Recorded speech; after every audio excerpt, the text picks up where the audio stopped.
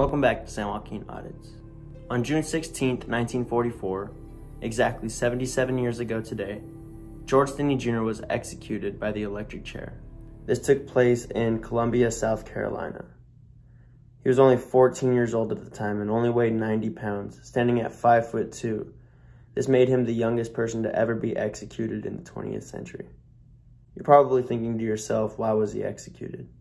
Well, just 3 months prior, on March 24th, George and his sister were playing in their garden when two young girls approached and asked where they could find flowers.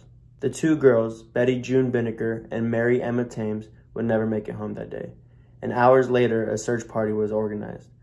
George actually was a part of the search party looking for the two girls. During that search, he casually mentioned to a bystander that he had seen the two girls earlier that day. The following morning, the bodies were found and George was immediately arrested for the murders. After hours of interrogation, without his parents or an attorney present, the sheriff claimed that George confessed to the murders, even though he couldn't provide a written or signed statement.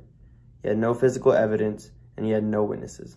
On March 26, a mob even attempted to lynch George, but he was moved to an out-of-town jail.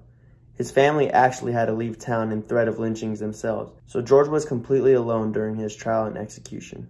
Keep in mind, this was at the height of Jim Crow, which wouldn't come to an end for another 20 years after George's execution. 81 days after he was arrested, George was brought to trial.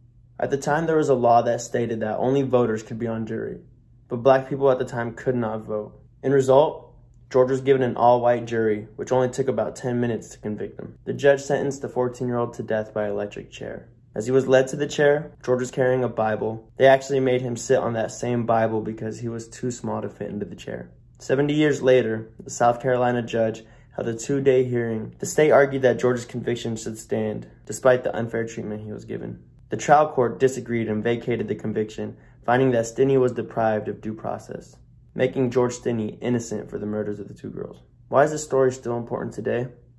Well, not only did it highlight the racial injustice that was going on in the country at the time, it highlights a flawed criminal justice system that we have still to this day. Did you know that in 2020 alone, 6 prisoners were exonerated from death row? That means 6 innocent people were sitting on death row for crimes that they did not commit. On average, these cases take about 9 years before their names are cleared. In the last injustice video I did, I talked about Nelson Cruz. Nelson Cruz is incarcerated to this day, 23 years later, for a crime that he did not commit. I don't think things like this change until we are all aware, so I will do my best to share these stories. With that being said, I will leave you with this one question. Do you think that members of the court should be held accountable and punished whenever they wrongfully convict someone? Let me know in the comment section and let's have a discussion. Thank you, and always remember George Stinney Jr.